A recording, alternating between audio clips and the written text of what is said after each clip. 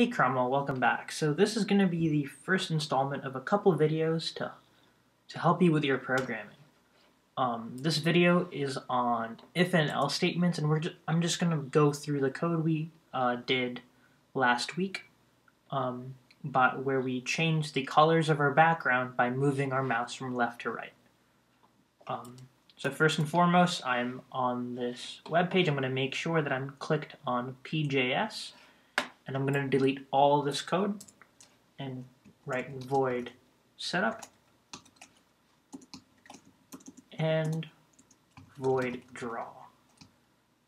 And as always, and again, you can find this in our little cheat sheet, I'm going to type in full screen to tell the computer, hey, I want my canvas to be the entire screen, and I'm going to set my background to black. So just 0, 0, 0, and just going to test my code, and it's a black screen. So really, if and else statements are just situations. We're telling the computer, hey, if this is going on, do this. We can kind of, see it in real life. For us, if I have a nice pizza in front of me and I tell my mind says, if Drew sees pizza, eat the pizza. Else, or else, if I see Brussels sprouts, I'm not going to eat those. Brussels sprouts are disgusting. And computers work in the exact same way. I'm going to tell the computer, hey, if this is happening, or if this is true, go ahead and do this. So the way we structure it, the way we convey this message to a computer is by typing, and I just hit tab over there. It's a really quick way to indent your code and to make it look nice. I'm going to hit tab, and I'm going to say if, and inside void draw, because as we discussed, void draw goes through your code 60 times a second, and loops back and forth to always check for what we've written. So I'm going to type in here, if, and then two little parentheses. And the inside of these parentheses, I'm going to type mouse x. And as we discussed, just a quick refresher, mouse x is a variable that stores how far from the left of the screen our mouse is. So for example, if my mouse is over here, the value for mouse x is going to be 500. The computer knows that, hey, my mouse is 500 pixels away from the left of the screen. So I'm going to type if mouse x is less than about 500 pixels from the left of my screen, and this is called my condition. So if this is true, I'm going to make another set of curly brackets. And inside these curly brackets, I'm going to tell the computer what to do if my mouse is less than 500 pixels from the left of the screen. And I'm going to say, change my background color to red. 255, 0, 0. Now, if this is true, my background's going to turn red. Now, how do we tell the computer what to do if this isn't true? That's where the else part comes in. I'm just going to type else. So if that's true, do that. Else, if it isn't true, and there's no brackets, parentheses, I'm going to type just else, and in another set of curly brackets, I'm going to type background, change the background to green. So now, and I forgot my semicolon at the end. So remember, there are no semicolons after an if statement, but there are semicolons whenever you set up your background. The reason for this is, if you type code that requires curly brackets, so my if statement requires curly brackets and void draw requires curly brackets, you don't put a semicolon at the end. But if you type a line of code that doesn't require curly brackets, like background over here and full screen, background and full screen, you put a semicolon at the end. So back to here. All this says is if my mouse is less than 500 pixels from the left of the screen, convert my screen to red.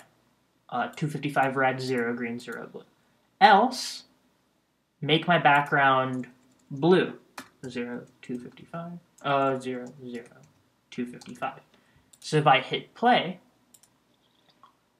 notice how my screen, when I come on the canvas, my screen is red, but the second I cross that 500 pixel mark, it turns blue. So it's in one of two situations.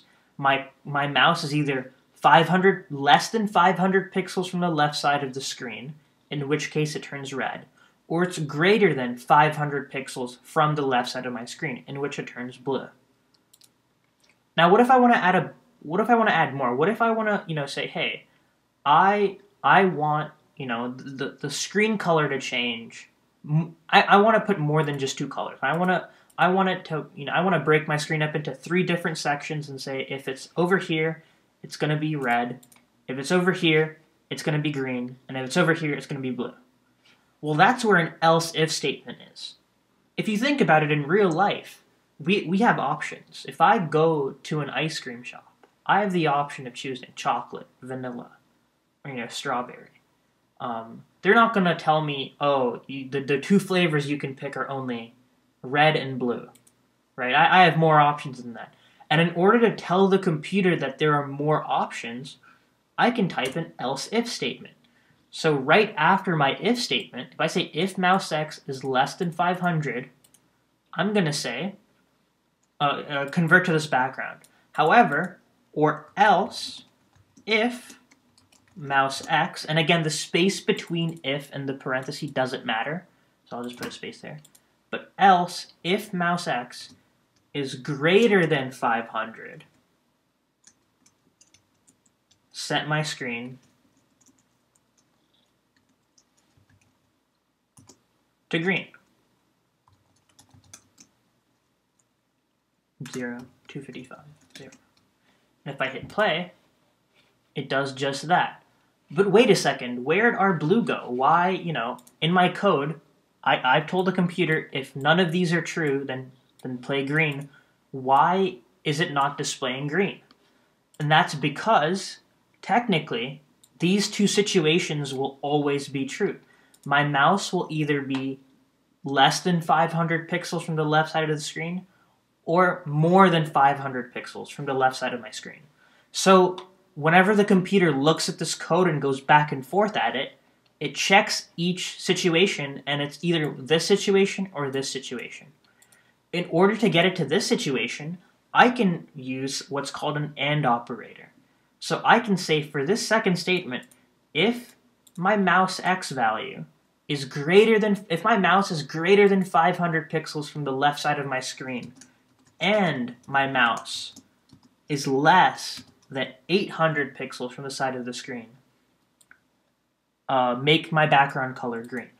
So what this does is it says, hey, if my mouse is between 500 and 800, so between, like, let's say here and here, display a green color. But if it isn't between here and here, if it's over here, none of these statements are true, in which case it's going to play blue. And if it's over here, it's less than 500 pixels from the left side of my screen, it shows red. So if I hit play, on this side it's red, and once it's greater than 500 pixels from the left side of my screen, it goes to green, and once it's greater than 800 pixels from the left side of my screen, it goes to blue.